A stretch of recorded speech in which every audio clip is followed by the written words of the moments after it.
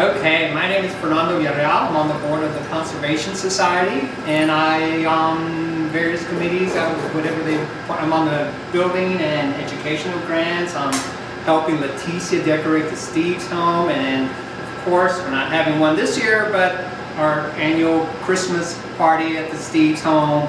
One of the popular items at that event has been the eggnog. So I've been doing the eggnog, I want to say about 15-20 years, maybe a little bit longer, helping Jerry Young when she used to do this. And she's the one that I got the recipe from, and I'm not sure where she got it from, whoever she had replaced back when.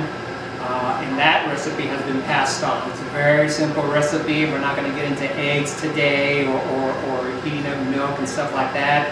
This is a quick and easy and very good. I know most of y'all have had more than one cup of this in the past. So, in case you didn't know, these are the ingredients that go into it. So that makes one bowl. If you've seen the punch bowl that's been that little side house, it's a whole gallon of Borden's eggnog.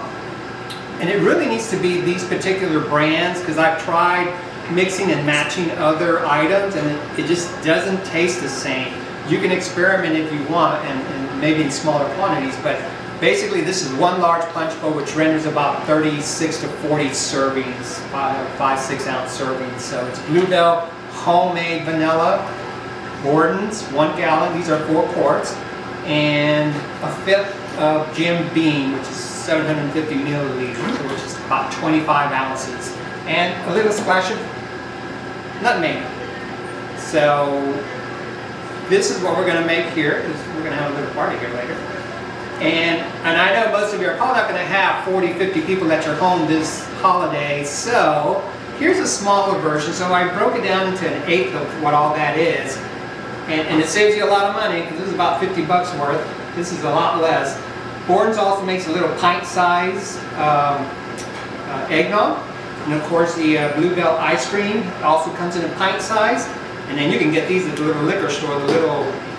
This is about 1.5 ounces of Jim Beam. 2 of those would be perfect for this combination. So if you're going to make a smaller servings, this makes about 4 to 6, depends on how much you want to drink. So this is, we'll do it, and we'll send the recipe out to you in the quantities. You don't want to put the whole ice cream, you want to put half of this. Half of this with the rest of this. And that will make you a nice batch equivalent to what the large size is. So I guess I'm going to need a spoon here. Okay, fine. Oh! This needs to soften up, and I think it already did on the drive down here, so it's coming out pretty easy. This may be quicker than I thought.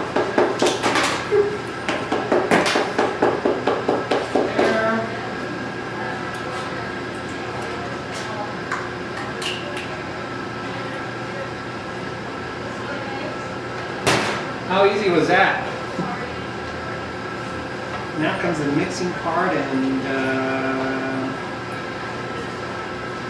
oh man, you can smell the alcohol in here.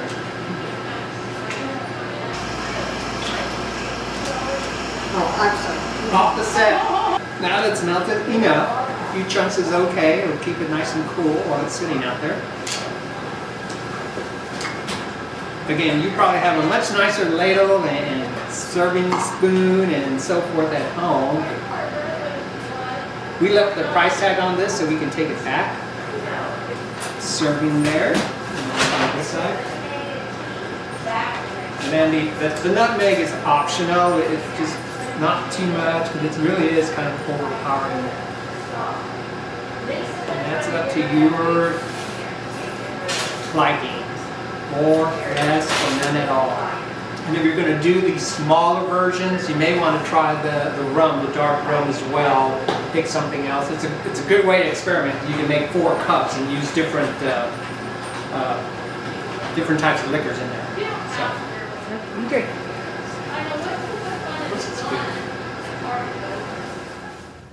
Oh yeah.